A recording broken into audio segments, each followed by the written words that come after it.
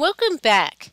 In this lecture, we want to focus on defining evidence-based medicine.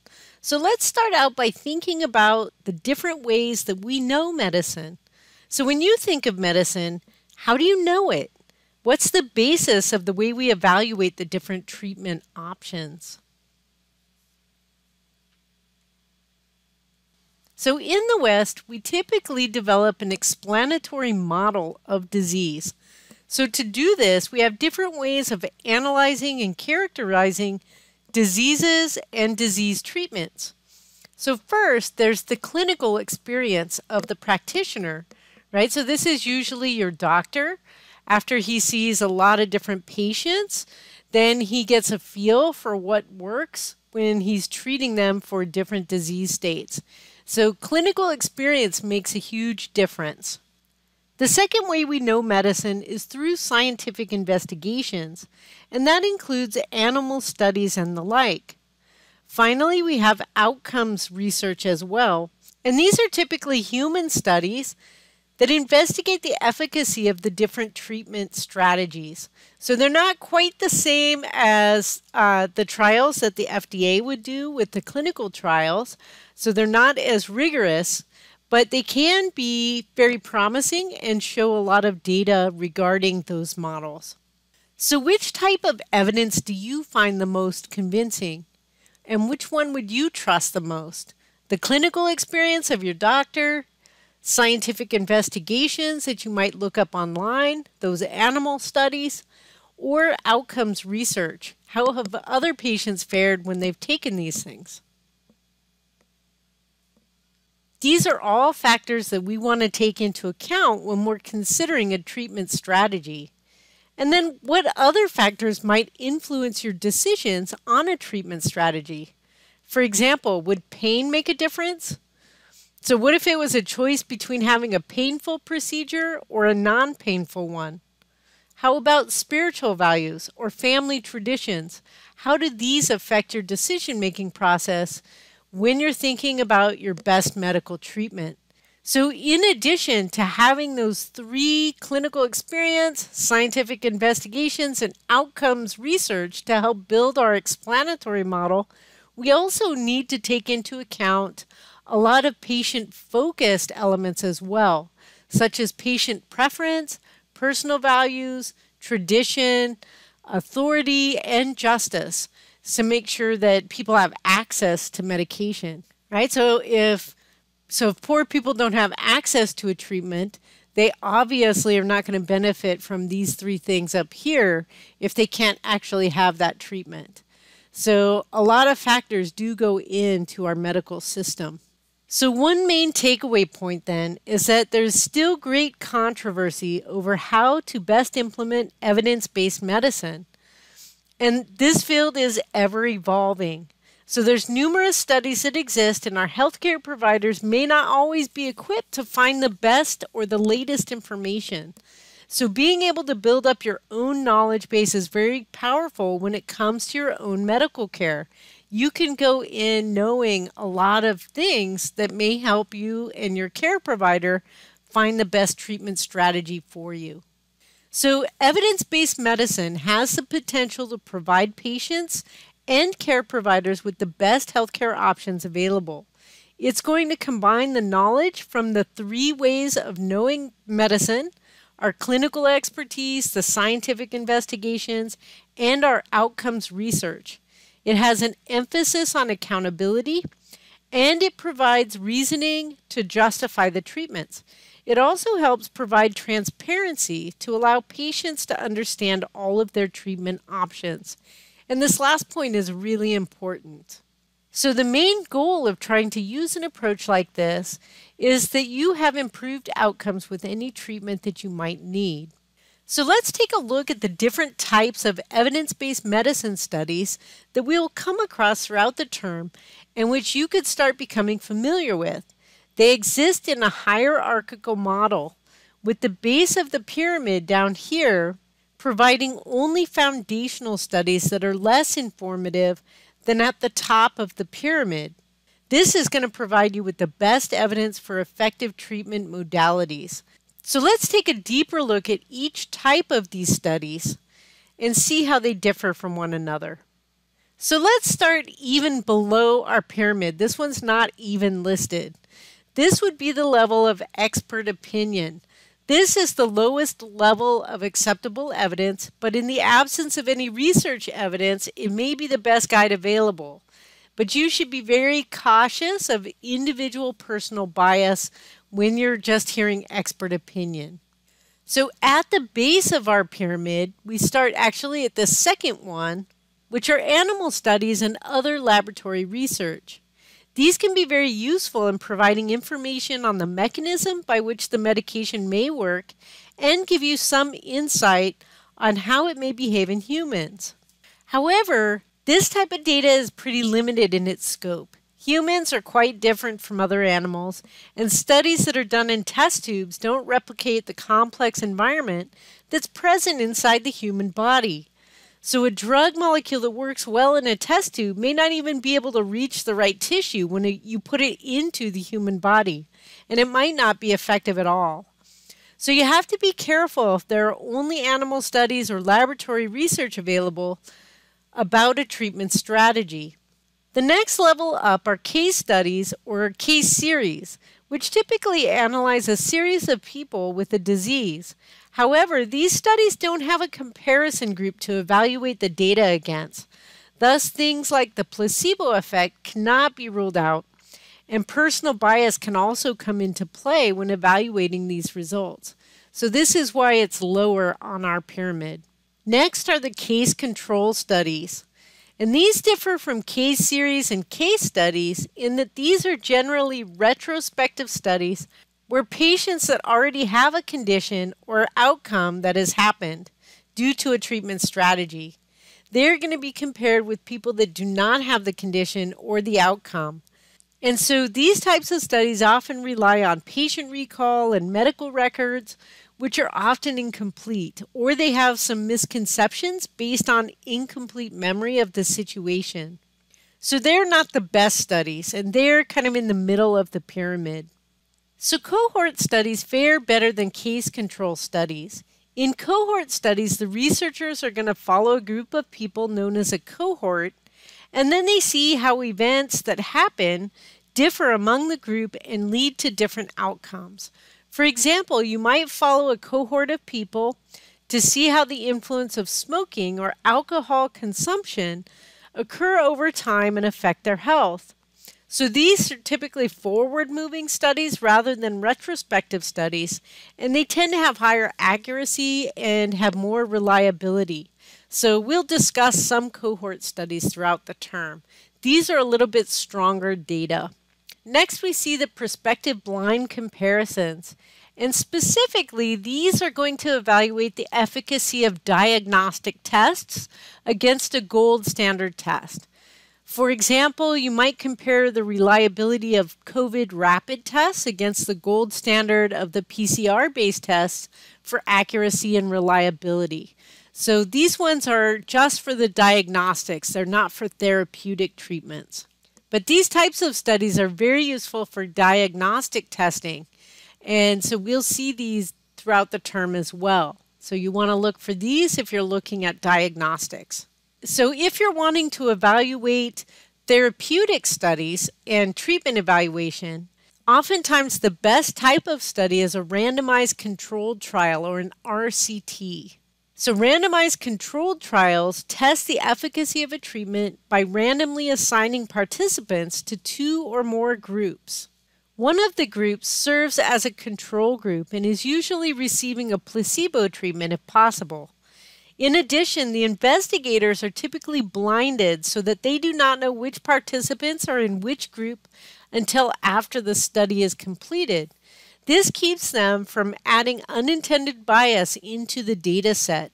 So when you're looking for good research studies about medical treatments, the randomized controlled trials can provide some of the strongest data sets that you'll find, and this one is up near the top of our pyramid. The last two types of studies are really studies about studies. And so what do I mean by that? With the systematic reviews, these usually gather together a bunch of randomized control studies that have been done over a topic and they review all of the data supporting a treatment strategy. The meta-analysis above here goes one step further and has the bonus of using statistical analysis to evaluate that data. So the meta-analysis papers sit at the very top of our pyramid for experimental evidence. And over the term, we're going to gain some practice in recognizing and evaluating these different types of studies that provide evidence about treatment strategies. So let's end this section by talking about a model of how we can use evidence-based medicine. We can think of it a little bit like a wheel, where we start with the patient's dilemma. So this can be taken from the viewpoint of a medical practitioner if they're helping a patient, or they can be investigated by the patient themselves when they're trying to figure out the best treatment path for themselves. So first, you want to start off by asking a focused clinical question. This is going to help you narrow down your search parameters and better enable you to retrieve pertinent information. Next, you want to use this question to help acquire the appropriate evidence for your search. Once you've acquired the appropriate studies, you then want to appraise the quality of the evidence in those studies.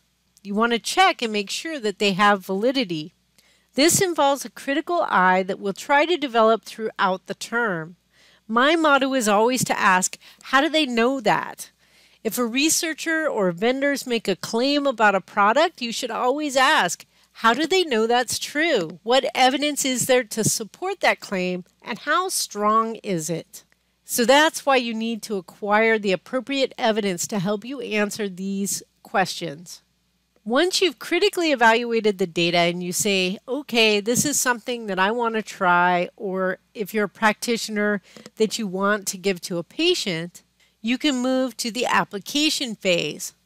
So if you're the patient, you might go to your family practitioner with some very well-informed questions and information to be sure that you're getting the best quality care. You want to ask about these different products and what they think about you taking them. And then once you decide to apply a technique or a dietary supplement, or maybe you're going to add exercise or change the nutrition that you have in your diet, you want to be able to assess your progress. Is the treatment effective? Am I feeling better? How is my energy feeling? Or it can be other diagnostic testing that shows improvement, such as, is my cholesterol actually lower after I've been taking this dietary supplement for a while?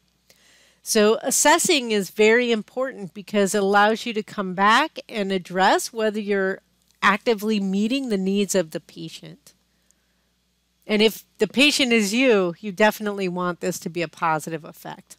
So along this process, there's a lot of important steps to be sure that we acquire the best information that's out there. The first step is to ask good, focused questions. These require emphasis on both the background and the foreground. So the background is going to look at basic concepts and some textbook learning about the disease state and maybe some of the known treatment strategy. The foreground is going to really focus on the specifics of the patient. So this could be yourself if you're investigating your own healthcare options. So let's take the example of migraine headaches. One background question would be, what causes migraines? So you might do some searching and find some basic concepts and do a little bit of textbook learning about the subject. Asking well thought out questions can be challenging. Take a look at the two questions here that are focused on migraines. The first one, what are the best treatments for migraine? Versus, in pregnant women, is acupuncture better or safer than other drugs at reducing migraine frequency or severity? You can see in the second example that this is a much better thought out question. It's very focused and it's going to give you a lot more focused search results when you're looking for the data to support this, right? Versus this one is going to be very vague and it's going to give you a lot of information, maybe too much information. So getting good background information is important, but also applying it to the foreground is also important. This is going to depend on the patient's specifics and preferences. So you want to be as specific as possible. And you'll have the specific topic, interventions of interest, outcomes of interest that you're going to need to think about. So maybe you're a person that doesn't like to take medication. Your favorite treatment options might be acupuncture or exercise or physical therapy. Thus, medicine can be tailored to individuals, and it doesn't have to be a one-size-fits-all approach. So in forming good foreground questions, you want to take 4 items into consideration. You want to take the patient into consideration. Who is the medication going to be for, or the treatment strategy? What is the intervention that you want to find evidence for? What's the comparison that you want to make it to? And then what outcomes do you want to see? For example, if you're wondering about the utility of ginger to help with nausea during pregnancy, you could construct a foreground question like this. In pregnant women, is ginger compared to no ginger or other antiemetics effective at reduced severity of nausea and or vomiting? So this would be a good way to try to construct a good foreground question. Foreground questions also vary depending on the type that you're looking at. So this will help you determine what evidence that you should also look for when searching for the literature. So for example, therapy questions might come up a lot. You want to find a new treatment strategy for something that's bothering you. So in this case, you're going to be comparing 2 different drug treatments or a treatment with a placebo control. And the randomized controlled trials, or the 2 above it on the pyramid, are going to be the gold standards, the systematic reviews and the meta-analysis if they're available. If you don't have these readily available, then you drop down a little bit lower on the pyramid. But note, the lower you go on the pyramid, it's not going to give you as strong of data to support using it as a treatment. However, you might be looking at finding a diagnostic tool to help you evaluate whether or not you have a disease. And so for this you want to be able to test the sensitivity and the specificity of that diagnostic test for whatever you want to compare. For example, I'm getting to the age where they're asking me to go have a colonoscopy, and that doesn't sit well with me. So I want to see, how well does Cologuard work versus a colonoscopy, where the colonoscopy is the gold standard, and the test that I want to look at is the Cologuard test that is not so invasive or painful. So I want to look for prospective blind comparisons that are going to show me, is this test as good as the colonoscopy? And if it's not, what are the weaknesses for it? You might also look for studies on risk or harm. These will generally be randomized controlled trials or cohort studies that you might be looking at. So maybe you're interested in finding out about how alcohol consumption affects liver function in older adults, right? This is going to be an etiology or a harm. What's the risk of developing a condition if I do this? And finally, you might be interested in prognosis. These are often covered by cohort studies or case control studies. So overall, you need to take into account the types of foreground questions that you're asking to search for the most relevant data. The other consideration is knowing where you can find these studies. PubMed is probably the most popular database to look for health data, but Google Scholar and the Cochrane reviews are great too. So feel free to investigate the different places for searching for data. However, care has to be taken that you're using original studies to find your data and evidence. Don't be satisfied with blogs or product marketing pages that have a vested interest in making their product seem like it's the best ever.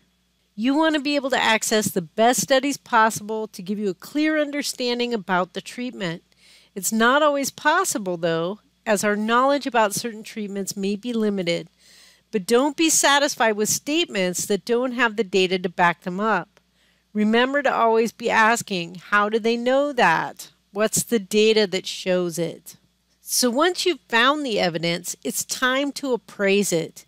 Be critical in your reading. Many studies on dietary supplements or alternative treatments and modalities have small sample sizes and are only done for a short time frame, or they may not have adequate controls or blinding as part of their collection process. So make sure that you have your bullshit detector in good working order. We're going to discuss some more common marketing strategies that are meant to draw you in later during the term, and we will get your bullshit detector all full and working well. So when you get ready to apply any practices into your own health regime, it's always a good idea to seek advice from your family doctor and be sure to assess your outcomes as you progress. Are you seeing the outcomes that you desire?